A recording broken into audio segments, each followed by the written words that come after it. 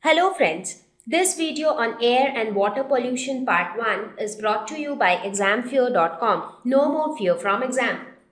Topics to be covered in this lesson are introduction, pollution, air pollution, causes and control, greenhouse effect, global warming, water pollution, causes and control. So here we are going to talk about air and water pollution.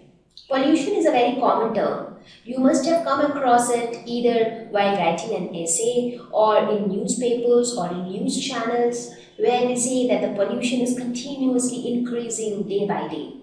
So here in this lesson we will see what is pollution, what causes pollution and how can we control it. Now tell me something. What makes you feel happy? What kind of environment would make you feel happy?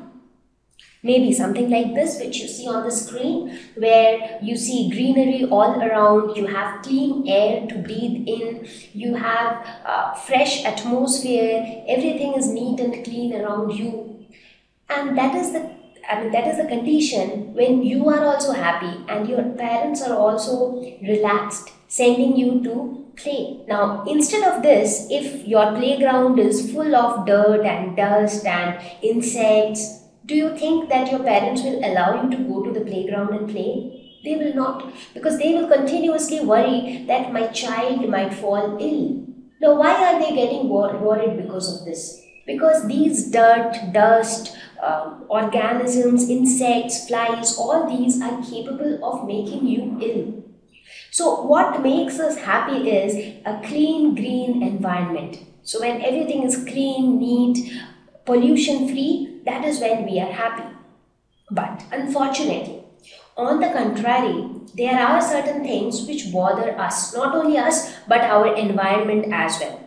So what are those undesirable components? There are certain unwanted things which are also present in the environment, and when they are present, they don't let us be happy anymore. Now when these unwanted harmful substances are present, then they can bother us because they are harmful. So if these harmful substances somehow get inside our body, they can cause diseases, they can make us fall ill. And that's what scares us. So we are not happy with this kind of an environment. Now, when these unwanted harmful substances are present in the environment, we say that the environment is polluted. And that is where pollution comes into picture. So whenever you have such demons, now what are these demons or devils? They are some harmful substances. We are going to talk about them. What exactly are they? But when these substances are present in our environment gets polluted.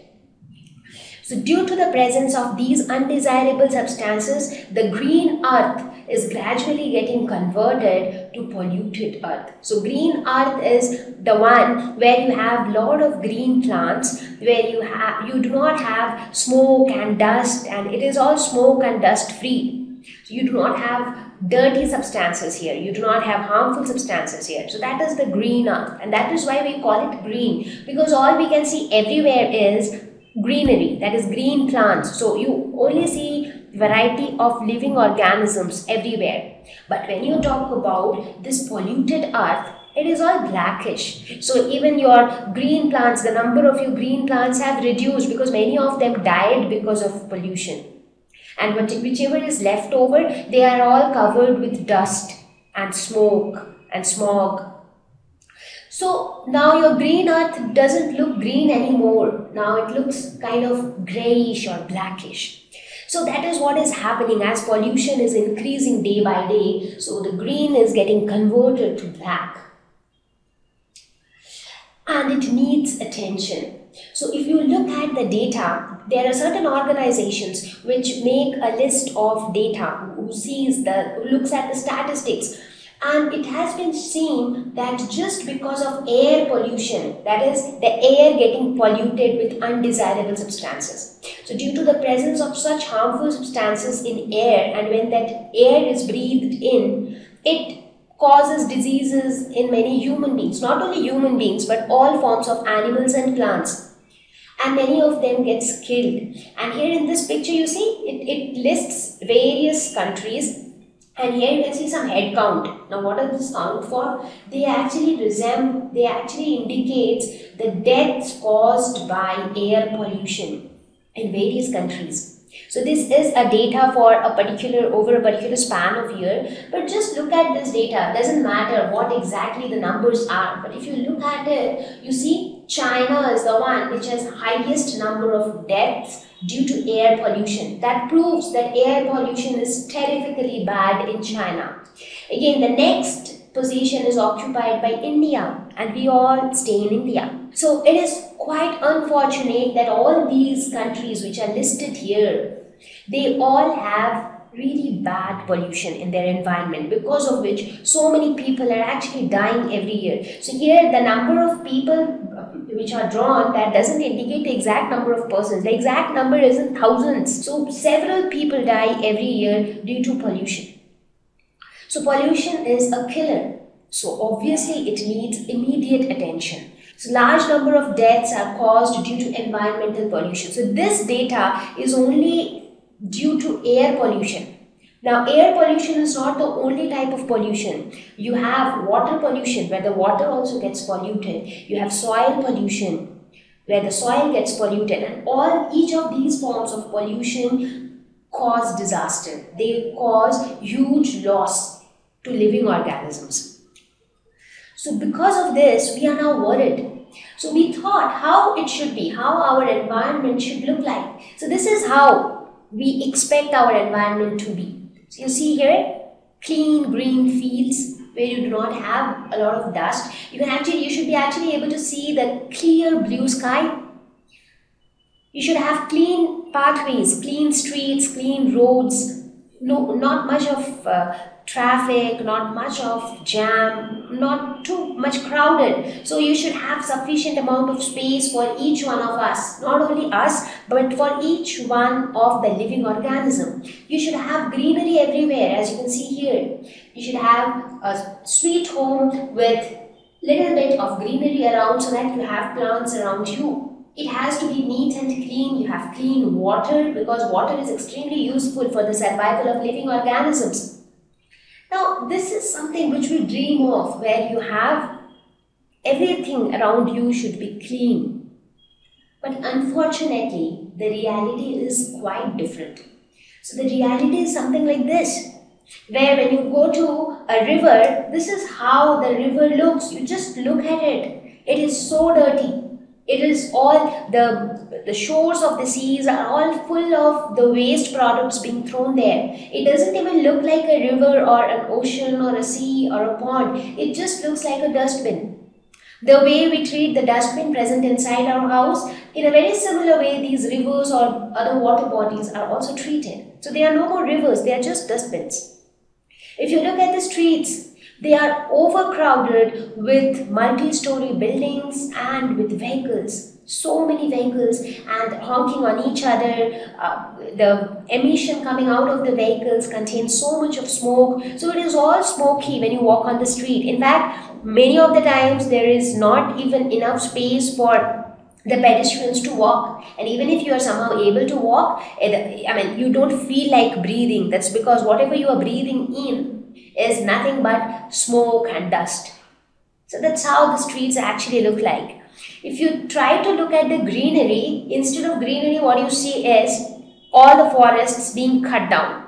I would not say all, but so many of the forests have already been cut down just for our own benefit. Sometimes we need wood to build furnitures. Sometimes we need that entire land of the forest for constructing a factory. Sometimes we need the plant products for preparing some medicines or for preparing some objects which are beneficial to us. So due to some or the other reason, we ourselves cut down forests, and that's how we reduce greenery. And by choice we do that. So that's what we see there. Again, at the same time, we see that the population keeps on increasing. The number of people are increasing continuously. So everybody needs space to live, everybody needs food to eat, and to meet the demand of the ever increasing population, we are trying to increase the crop productivity. How? By applying chemicals to the crops. We apply pesticides, insecticides, chemical fertilizers and whatnot, and applying too many chemicals to the crops, it is actually deteriorating the quality of the crops. It is also polluting the soil. It is also affecting the persons who are eating those crops. And that is why these days they have come up with a new concept of organic shops who sell organic fruits and vegetables. That is, those fruits and vegetables which have been cultivated with minimum use of chemicals. But the question is, why do we need all these? What is the need of applying things which are going to harm our environment, right? So the smoke coming out, because of this industrialization, we see harmful chemical substances and toxic materials and smoke coming out of industries and factories. And that is actually causing a lot of pollution. So this is the reality. So what are we dreaming of? I mean, maybe that was existing a long time back. So a pollution-free environment was there some time back. But now with development of technology, our lives have become easier to some extent when we have industries and factories manufacturing so many varieties of goods for us which are useful to us. So obviously our lives are becoming better in one way, but at the same time we are going worse in another way. So we are also creating causes which can lead to our death. So that's how a lot of human beings, a lot of living organisms are also dying on the other hand. So that is the current scenario. Thank you.